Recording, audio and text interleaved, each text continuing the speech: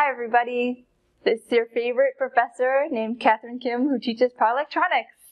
And I am letting you know about some resources that I've made available.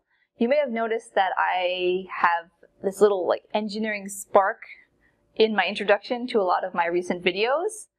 And that has been a website that I developed. I used WordPress to make it, and I have been over the last year or so launching my own courses on there. But recently I revamped it so it is actually available to everybody. So I've made it free. So if you go to engineeringspark.com or just search Engineering Spark in a search of some sort, it should come up. And it's right now only the Introduction to Power Electronics course is available.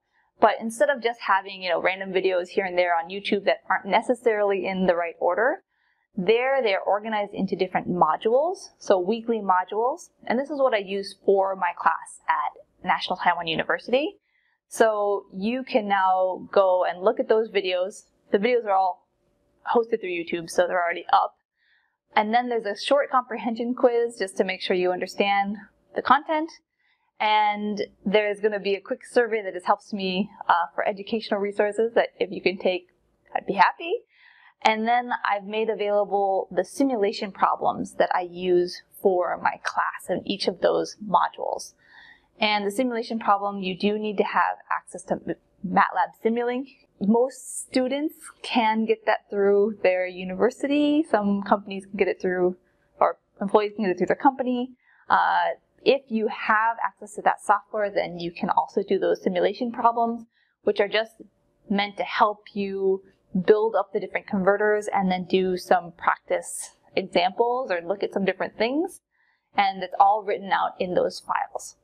So for each of those modules, I think there's 14, starting from just basic, what is power electronics introduction, what is the course, all the way through rectifiers, DC-DC converters, inverters, and a little bit of control.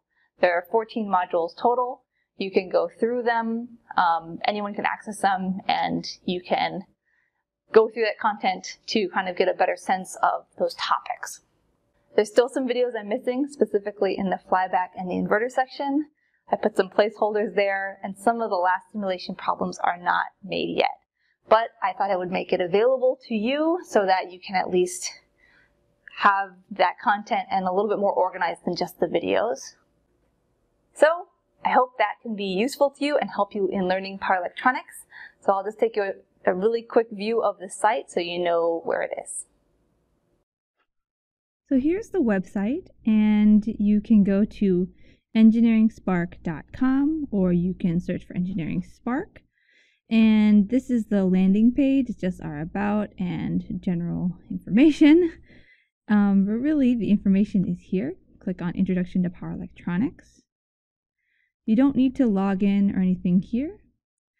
And once you get to this site, it will be a free course. And you can see there's a bunch of lessons, some quizzes. It's a 14-week curriculum. And there's some information here. And to get a sense for the weeks, you can go here. And it just shows you all the different lessons from 0 to 13 and going through all these different topics. I've organized it so it's the videos, quiz, optional survey that just helps me with research, and then a simulation problem in MATLAB Simulink. So you can go through those. Everything is free. Since there's no login, you won't have a record of it, but you can access all the content for free. So that's it.